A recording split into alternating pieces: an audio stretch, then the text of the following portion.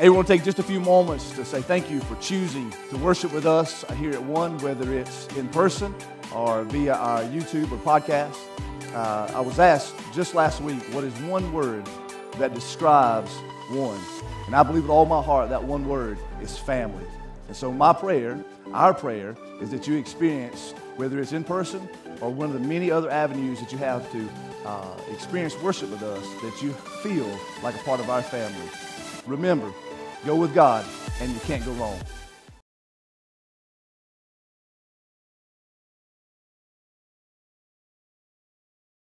Now, Mark chapter 10, verses 17 through 22. They'll be on the screen if you don't have a Bible or a smartphone or app that you can open up and look at. Now, as I set the stage for this discipline, here it is. This is really exciting. I know you're going to get excited. You're going to run a single Pentecostal here. I'm going to talk to you about fasting this morning. I know, right? Super excited. Because some of you are already thinking about the gospel bird. You know what I'm saying? You're ready to eat some chicken. But just hang on, okay? I'm going to talk to you about fasting. I'm actually going to pull, as God has led me this week, a very different passage. I have never preached on fasting from this passage or these passages. I'll give a lot of cross-references. As you know, if you follow us on social media, I will try sometime this evening to put an outline up with those cross-references so that you can better see those. There's so much. It's like subjects of the Bible, you really don't get a good grasp until you do a or you study and realize how much is said about that subject in the Bible from Genesis to Revelation. And there's a lot to be said about fasting. This morning, I want to talk to you primarily about how fasting is a choice, and you'll see that in just a moment. And I'm going to use the example that I see there out of the rich young ruler. Matthew captures this story. Mark captures this story. I just was already in Mark this week when I was studying in my own life. And so we're just going to pick up on Mark's account of that. Mark chapter 10, verses 17 through 22. And Jesus was starting out on his way to Jerusalem. A man came running up to him, knelt down and asked, "Good teacher, what must I do to inherit eternal life?" Jesus said, "Why do you call me good?" Jesus asked, "Only God is truly good." Let me just say here that he's talking about keeping of the Ten Commandments. You got to kind of read between the lines and see what he says next. It's not that Jesus wasn't good. He was talking about that in the essence of what he's saying, that would keep all of the commandments, that he would be morally good, that he's saying God is the only true good. Verse 19. But to answer your question, you know the commandments. You must not murder. You must not commit adultery. You must not steal. You must not testify falsely. You must not cheat anyone. Honor your father and your mother. Verse 20, "Teacher," the man replied, I love this, "I've obeyed all these commandments since I was young." Looking at the man, Jesus felt genuine love for him. So this sets it in context that Jesus is not just going to be harsh and speak truth to him, because the Bible teaches us to speak truth in love. And so he looks at him and he loves him, and he loves him enough, just like you need people in your life like this. They love you enough to tell you the truth. You know what I mean? I don't need a bunch of people to pat me on the back. I need people, even though I don't like it, to tell me I talk too much or that I cut them off. I need people to tell me that. I need to be reminded. Can I just stay here for a moment? I need to be reminded that my attitude stinks sometimes. Believe it or not, I know you think that I wear holy socks, and I do mean that in the sense of God, not holes in them. But the reality is, we need people to speak truth to us in love, and Jesus sets the example. He's moved with compassion, but he's about to absolutely thump him. And he looks at him, and he has genuine love for him. Jesus says, "There is still one thing you haven't done. Go and sell all your possessions and give the money to the poor, and you will have treasures in heaven. Then come follow me." 22 is crazy. 22 is crazy. This is where some of you are saying, "I give the largest gift this morning I've ever given." I want you to know this means so much more than money. This is where most of us find ourselves. At this, the man's face fell. His countenance was heavy. This man's face fell. And he went away sad, for he had many possessions. This story is often, and Jesus would go on and he would turn to his disciples because he could probably see and he already knew the bewilderment of his disciples. And if you read on in this chapter in Mark, he turns to him and he says, how hard is it for the rich to enter the kingdom of God? It is easier for a camel to go through the eye of a needle. You remember the story and the illustration because it's very, very crazy sounding, and they would understand the terminology in that moment. And I want you to get this morning that I'm talking about fasting as a choice. I want you to understand that this means so much more than just money. Now, in this context, he is, yes, talking about the best possessions that he has, but I want you to listen with your heart as God is reminding us that the spiritual disciplines in our lives, that one of the greatest tools, I believe, if not the most effective tool that we can have, is the gift and the opportunity to fast. I heard Tony Evans tell this story. Anybody ever listen to Tony Evans preach? He's an African-American preacher. He's fantastic. He is probably the best illustrator of the Bible I've ever heard in my nearly 41 years. He is fantastic, fantastic. And he told this story. He said it was based on a true story of these two lumberjacks. Now, that got my attention right away, as most of you know that I'm pretty dangerous with a chainsaw, okay? He told this story of these two lumberjacks. And one was an older lumberjack, the other was a younger lumberjack. And the younger lumberjack had gotten pretty good at chopping down trees within the 12 to 8 to 10 to whatever hour day they had. The old timer was still pretty good, but the young guy, just like most of us do, he got a little bit of confidence. He got a little cocky, a little pride about him. And so he thought, well, I'm doing so well, I believe I will challenge the old timer to a contest. And so he tells him, he says, listen, I challenge you. I know I will cut down more trees in a workday than you. Young, he's got vim and he's got vitality and he's good. He thinks he knows everything and so the old timer, he's still good himself. He says, sure. And so they go at it. They begin down to.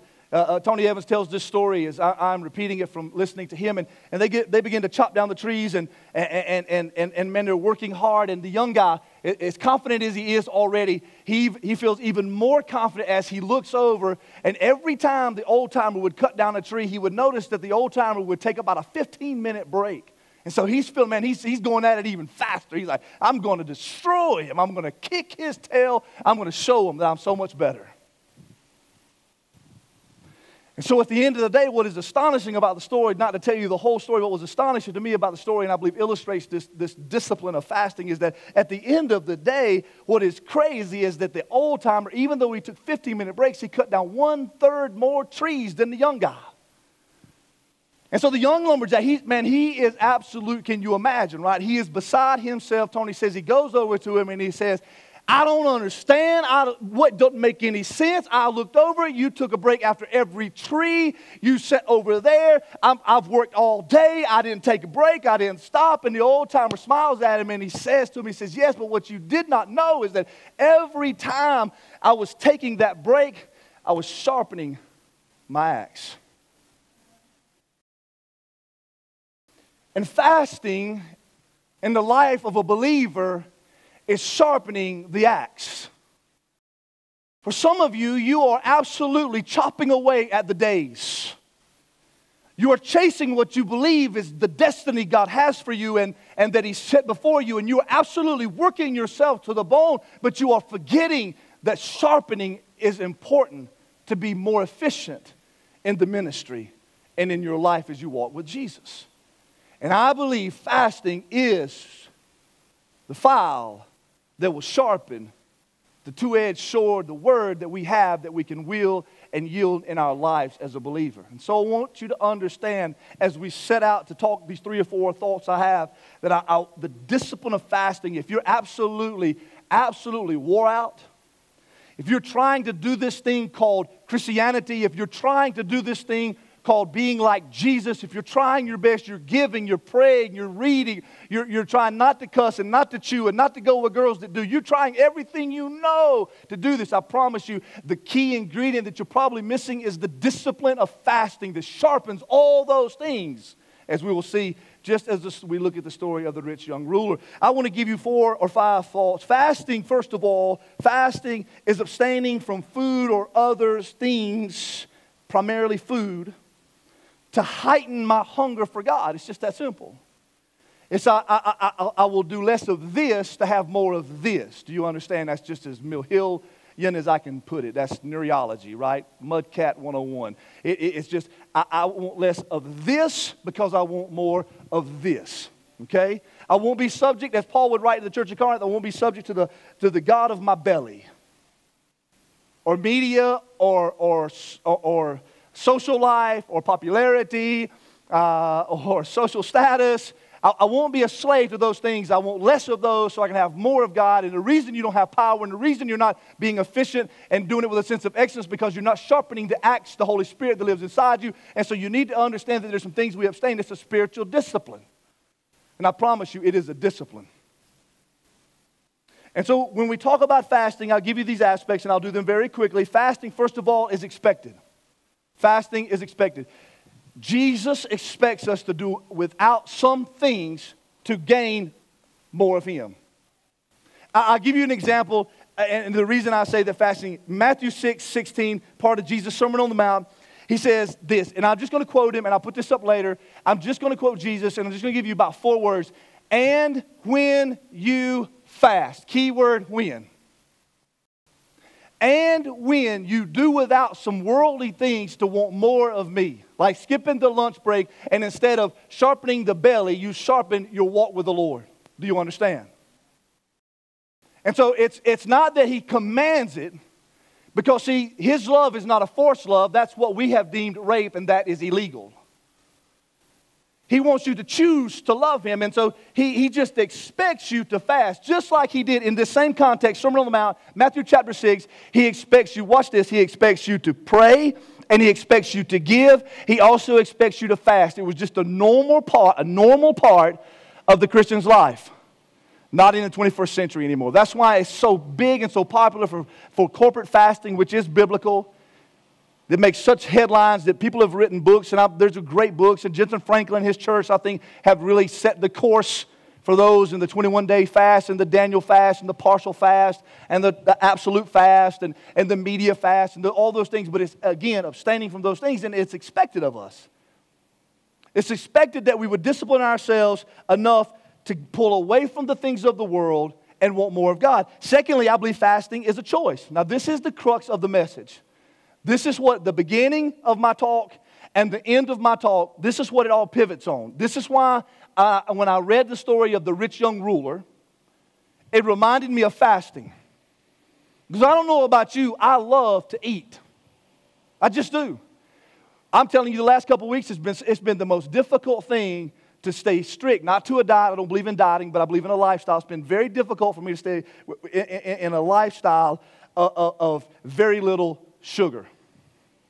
You know why? Because my wonderful, awesome father-in-law, and because he doesn't audibly talk a lot, not that he can't speak or that he's ignorant and can't speak, but his love language is to give stuff. And so my wife can go down to home, which is Nuri, and she can come back, and so with the girls, they've normally got a bag or 2 or 3 full of just stuff. Be it from gum to Gatorade. I mean, it's just random stuff. But just a couple weeks ago, Sandra comes in from George's house with this ginormous gallon jug of cookies and cream ice cream. And I can promise you, Lana has about ate it all.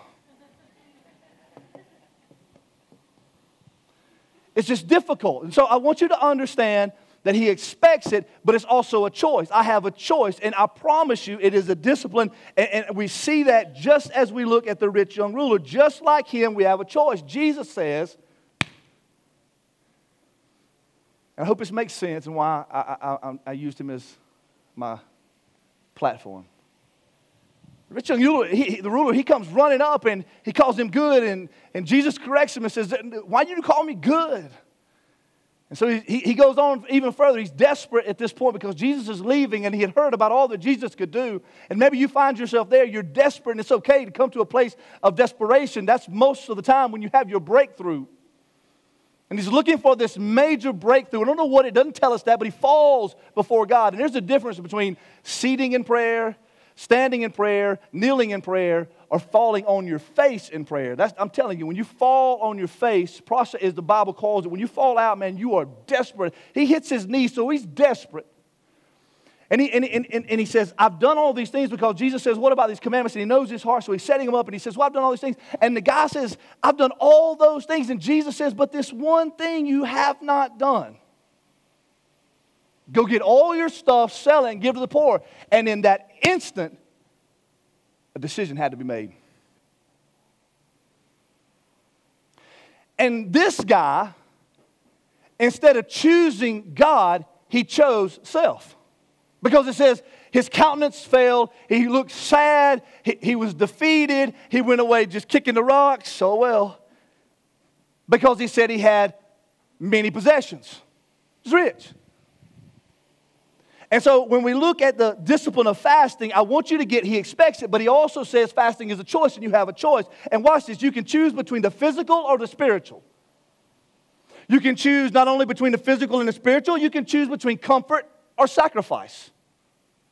You can choose between comfort and sacrifice, and ultimately you can choose between religion and relationship. And what this guy was doing, he was choosing his comfort, he was choosing his physical, and he was choosing his religion, because he said, I'm doing all these things. I'm giving, I'm serving. And listen, I don't care how large our church gets numerically. What I'm looking for is a church that is authentic.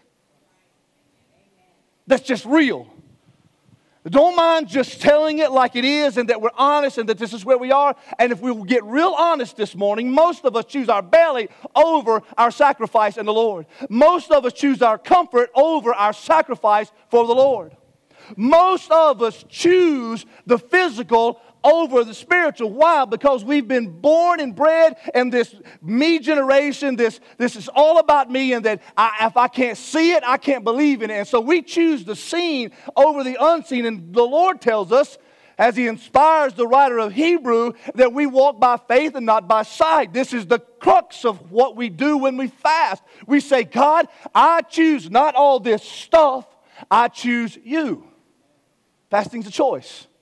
And so if you're in a drought, if you're desperate, if there's a huge decision, if there's a kid that's wayward, if there's a decision or a sickness, do you understand what I'm saying to you? He expects us to fast, but you need to choose God instead of choosing your belly and the pleasures of this world. And so fasting is a choice. And the rich young ruler, he chose his belly over God.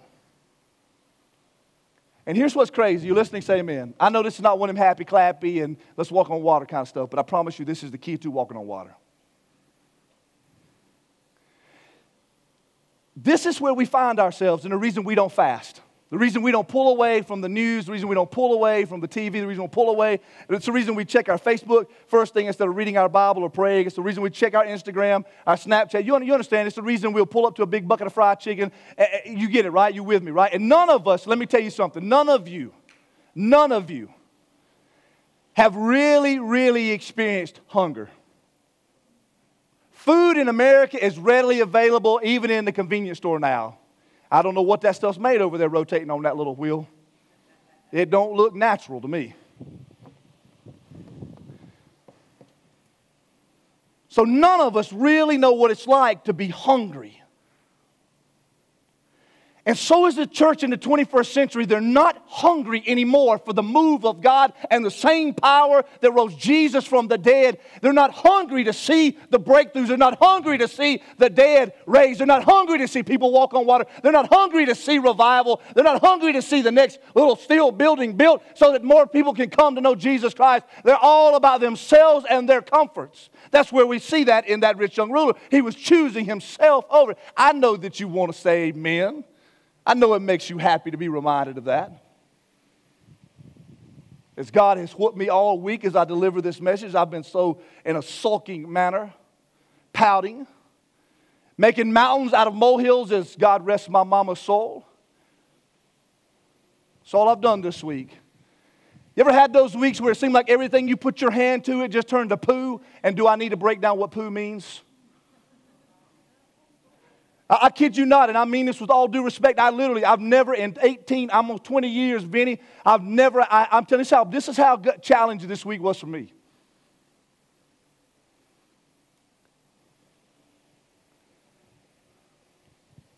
I've never walked into a place and not be prepared when it comes to ministerial. And I'll be honest with you. I'll be honest, because we're family, right? Is it okay? And I'm choosing to be transparent, and hopefully will help you as it helps me to just, this is good therapy for me. I don't pay a counselor, okay? And I don't take medicine. Well, I take medicine for ADD, but you understand. That's a necessity, right? Amen? Some of you are saying, can I know the doctor so I can get him to up your dosage? I just felt inadequate. And I felt like quitting. And I go through these seasons, right? It's not new to me. But this week it seemed like every single day. And I'm trying to do right. I'm trying. I'm listening to people. I'm praying for people. I'm giving. I'm working. I'm checking my phone even when I do work. I'm meeting people late. I'm doing all these things. And it seems like everything I put my hand to just turned to poo or made somebody mad or somebody felt like they needed to let me know how they felt. And so you get into this pity party. This is the choice you make. This is where we lack. And all I could think about was my comfort. All I could think about was, listen, please don't quit me. The people need you here, okay? This community needs this body of believers and your unique weirdness, okay? I was so selfish. I was so selfish this week and so twisted and so concerned in letting the belly be the God that I had got this way. How come nobody asked me, how am I doing? I'd like somebody to inbox me and say, hey, can I pay your power bill this month? Because don't think for a second, it ain't tough. On a teacher's salary and $500 a week as a preacher and a few hundred that I'm blessed. And listen, I'm blessed. I'm blessed because I've watched him take that little bit of money and we travel on that money. We buy clothes for our kids. We put food in their belly. But you understand, you ever get that way? You ever get in that pity party? And so I wish somebody just say, hey, can I do this for you? Don't you think that your pastor's immune to that stuff? And don't you think I need you all afternoon to send me messages and say I love you? Now, if you want to pay my power bill, I'll let you pay my power bill. I'm just keeping it real with you. And I got this message churning in my heart, churning in my heart, churning in my heart, churning in my heart. Don't think of yourself. Sacrifice yourself. Be a poured out drink offering at the end of the day. God has called you to do something greater than yourself. And fasting is the tool, it's the discipline that sharpens that axe, that reminds you when you pull away from the junk of this world. And I was so excited because even though it's NFL and it's preseason and preseason sucks, and NFL I can't stand because I really like college football, it was still football this week, man, and I was excited. I was just going to watch football. I couldn't even watch football. I'm at an age now that I'm watching these kids go from college to play pro, and I'm trying to find them and keep up with them because I love football. Have I told you lately? I love pee-wee football, flag football. I like rugby. The older I get, the better I like rugby. I should have played that. I'd like to hurt somebody. I met a chick a couple weeks ago. She plays for college up north. I didn't know that they had women's rugby league. I wouldn't mess with her. Couldn't even watch that. I could not watch that. I had to study. I had to understand what is going on. Why am I like this? What is it? And God said, just choose me. I've blessed you. And God's honored. And God's honored. God's honored. I've watched God absolutely do amazing things. In the same week, that's just everything I put my hand to seemed to turn to poo. And again, I don't need you to text me. I don't need you to call me. I'm not fishing for that. I'm not doing anything like that at all. But I know if it is in my life, it is in your life. And you would never think, because Satan will absolutely try to keep you away from the greatest tool that you have in your toolbox, and that is fasting. That is saying, I will not watch this. I will not eat that. Primarily, it deals with food. I will abstain from this meal so that I can pray and think and meditate on what God is doing. And you can't do it because you say, well, I want to lose weight and it's good for my health. It is, and you will, but not in the spiritual realm. It's saying, God, I don't want this. I want more of you. And if you're trying to break me down to teach me something, then God, break me down to teach me so that when I'm taught, I can teach others. Fasting is expected. Fasting is a choice. Watch this, and I've alluded to this. We'll go right into it very quickly. Fasting also is revealing. See, this rich young ruler, as he come and he wouldn't abstain from his stuff, we ultimately see that he would rather have his comfort and his pleasures and his worldly things and what he could see than to trust the unseen and forsake everything and have dirty shoes, dirty sandals, dirty feet, and not know where the food's coming from and not even have it. Because Jesus said, listen, I don't even have, Son of God don't even have where to lay his head. Even his birth into the world, there was no room for him in the end. Do you forget the Christmas story? Do you think it's just about Charlie Brown and his little tree? When you come to Jesus, I want you to understand, and I've watched people do this, and it just absolutely infuriates me. That's why I get so mad at myself, is they get this and they say, well, until I started trying to do right, all hell didn't. But what do you think's going to happen? Jesus said, my way is not the way of this world. When you come to Jesus, you're going to absolutely go against the grain and you're going to be swimming upstream. And I'm telling you, all hell's going to break loose. If I've been known for anything in my 20 years of pastoring, it is being that I've tried to talk people out of being saved. You say, what? Because listen, you don't really want this. This life is the ultimate life. It is the life of joy and peace and courage and faithfulness and amazing moments, but it is one that you will carry your cross, you will bury people, you will see tragedy hit, you will not understand stuff, and yet you still have to put one foot in front of the other and walk by faith. And the key to unlocking the power to do all that is fasting. It's fasting. It's saying, God, I want more of you. I need more of you. I'm confused. I need direction. I need to understand this. God, and so I say, I'm going to discipline my body. I'm going to buffet my body, as the King James say. I'll say, God, I want more of you. And so we bring ourselves. And when we do that, it is very revealing. Fasting reveals what ultimately, truly controls your life. Because the moment you try to start living for Jesus is the moment everything that really had been controlling your life will rear its head and go, come on back over here. Me and the boys going out Friday night. Hey, it's happy hour over here at this time. Because it's all you can eat chicken wings, man. Woo! I love me some chicken wings, but I'm hungry. I'm sorry. I'm talking about fasting. Anyway. Fasting reveals the reason we do not fast and abstain from things is because it reveals what really controls our lives. You listening to me? I dare you to try not to pick your smartphone up for a whole hour. For some of you, I can say 5 minutes. In 5 minutes, some of you some of you adults, you'd be fiending, boy. Like the guy that hadn't had a snort in a while or a drink in a while. You understand what I'm saying? I'm making light of either one of those things because I've walked that journey out myself.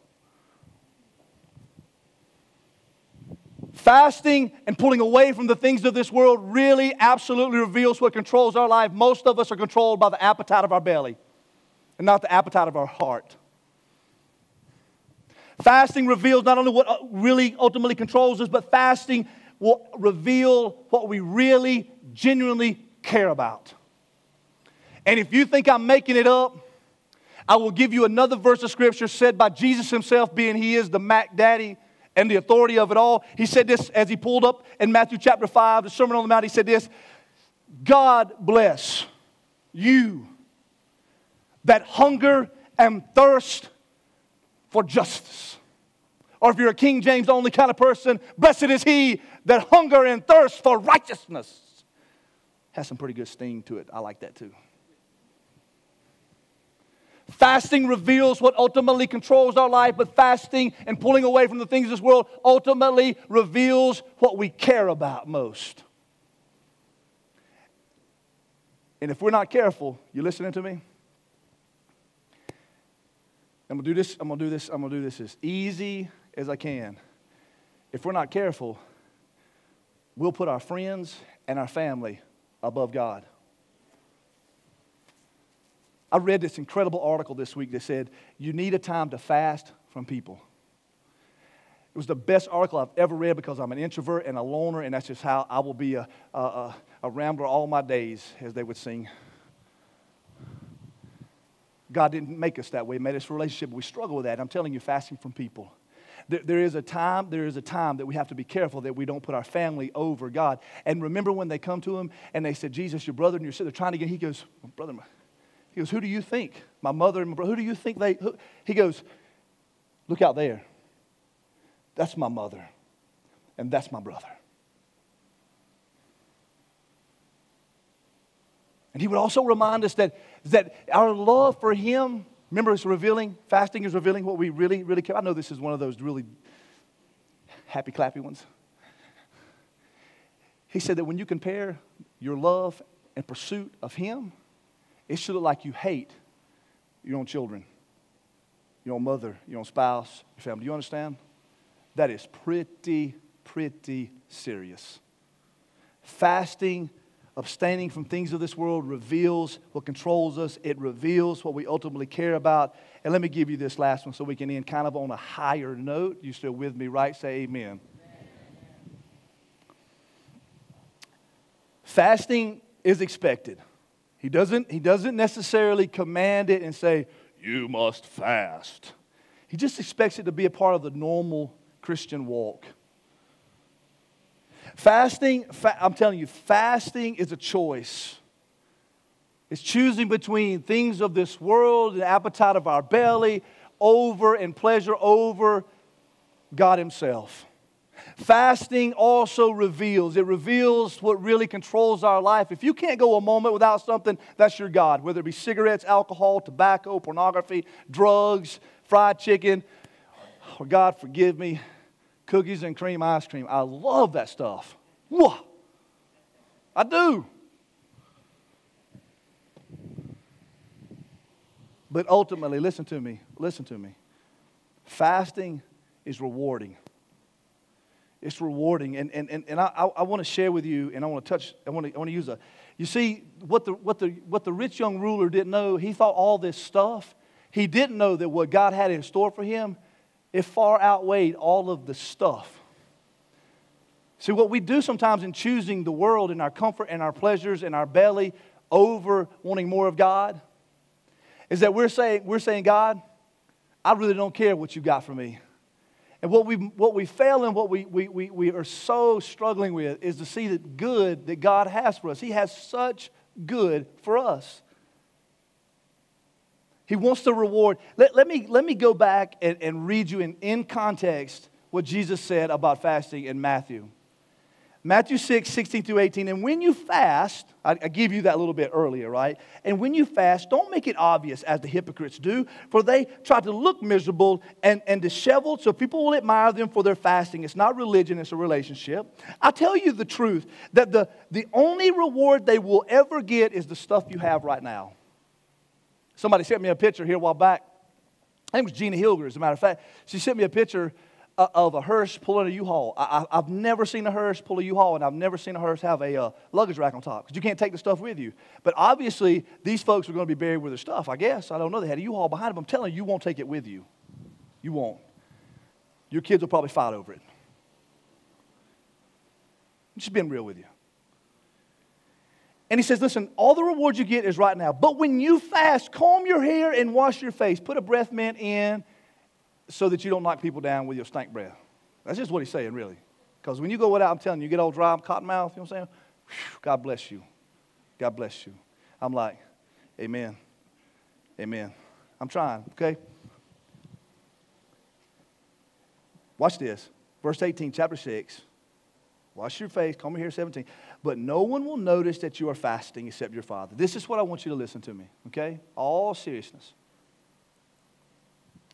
No one will notice except your Father, who knows what you do in private. Now, that can be very scary or it can be very liberating. That God sees everything. He knows what you look at on your phone. He knows what you're reading. He knows what you're looking at on your computer. He knows where you're going. He knows what you're drinking. He knows what you're doing. You understand? It's okay. He says he knows everything you do in private. And your Father who sees everything will reward you in the open. Fasting is rewarding. Pulling away from the things of this world, saying, God, I want more of you.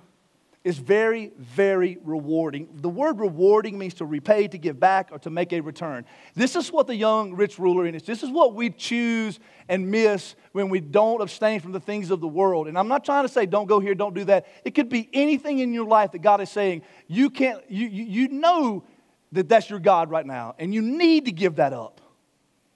It's a multitude of things for a multitude of people, but it's saying, God, I want more of you. And He knows that, and He says, if you will do that, I will absolutely give you back more and better than you will ever think, dream, or imagine. Let me tell you what fasting does, and this is how I'll conclude this morning's lesson together. Fasting, it's rewarding because it ignites our hunger for God. It just ignites our hunger for God. The more I realize that I don't need this stuff, and this stuff could be anything, this stuff to bring me pleasure and to bring me confirmation and to make me feel more manly. When I realize that really it's just God and God alone, and sometimes it saddens me that people have to be told they've got 3 months to live before they realize, listen, God is all I will ever really need. You understand? Why in the world, as I've listened to Bruce tell us that, why in the world would you wait till that moment? Because some of you won't have that chance. You will absolutely, you listening to me? You will absolutely, as I said about AJ, live your life pedal to the metal for God. I'm telling you, you have no idea when it is the absolute last moment you have. And so when you fast, when you pull away from stuff of this world, it just ignites your hunger for God. It just absolutely says, I want more of God because I realize I don't need this stuff. The stuff that's causing me stress, the stuff that's causing me heart attacks, the stuff that's wearing me down, the stuff that absolutely is driving me crazy. I don't really need that. God said, I'll fight the fight for you. Just want more of me. So it ignites that hunger. And then lastly, that reward is that, watch this, I love this, it invokes the power of God. Jesus had gone on the mountain to pray. And He comes back down, and while He was up there, His disciples encountered a demon-possessed person. And they did everything they could. They'd watched their master, and though they didn't understand, they did everything they could to cast that demon out, and yet they could not do it. Just like some of you, you're chopping and chopping and chopping, but your axe is dull.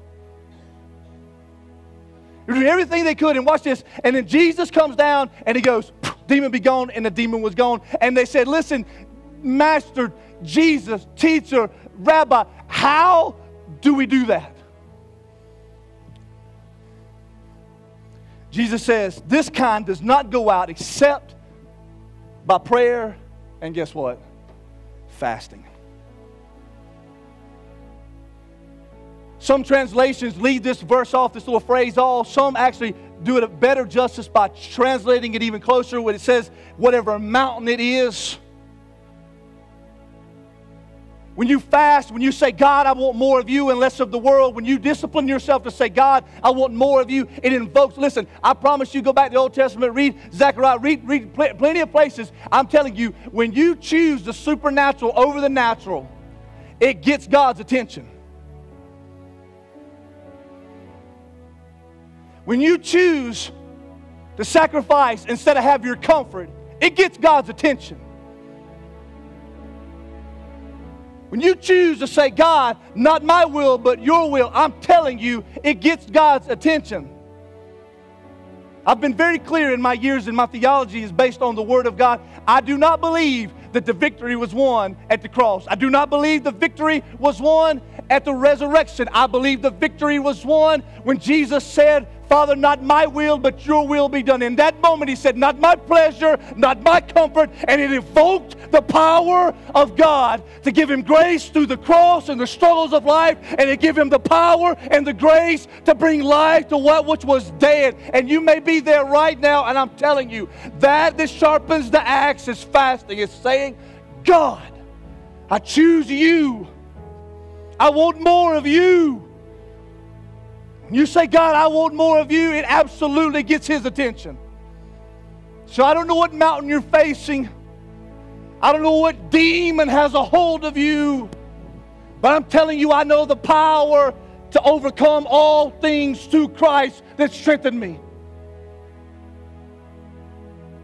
I know and I have seen firsthand that God is honored in sacrifice. He tells us if we will humble ourselves before man, He will exalt us. So I don't know what it is. I don't know where you're struggling.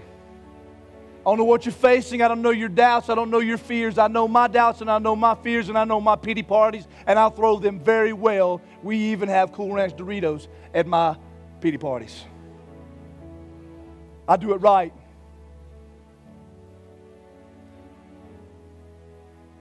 I'm not walking the same journey as you. Well, we're journeying together. It is your walk. It is your life. I promise you, though, that Christ is the answer. I promise you the reason you're struggling as a Christian is I promise you the key that will unlock that will move that mountain, that will remove those doubts, that will remove that heaviness. I promise you it's not just prayer, it's not just faithfulness, it's not just obeying the commandments. It is saying, God, I abstain from this. I hunger more for you than the things of this world. I am at a place at nearly 41 years of age, I could care less what they think about me. I will no longer be driven by the fear and expectation of man. I will no longer be threatened by idle threats. For my God, He is my refuge. He is my stronghold. He is my shield. He is the buckler. He is absolutely the Alpha and the Omega. He will start it, and bless God, He will finish it. My job is to seek Him diligently and to pray fervently.